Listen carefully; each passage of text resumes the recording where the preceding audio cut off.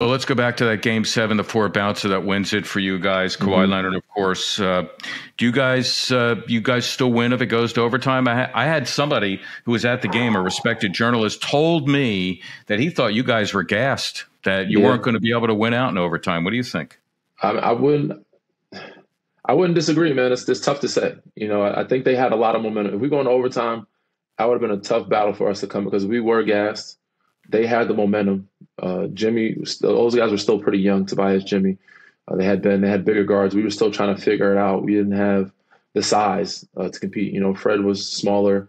Norm was hooping. We were trying to figure out how to play against their bigger defensive guards and offensive guards. We were getting out rebounded some, if I recall correctly, but it was a tough matchup for us. And then going to that fourth quarter, we were up, and Kawhi was leading. He was the one leading us, and he was a little gassed. So that's pretty much what all predicated on it. If he was going to have enough to go into overtime, which I don't know if he missed that shot.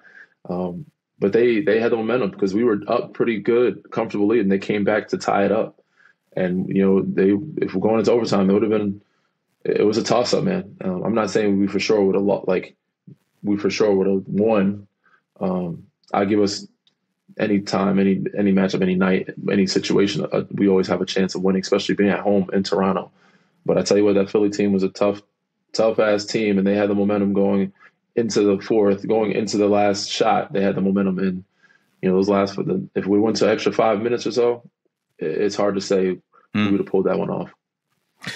Take me back to North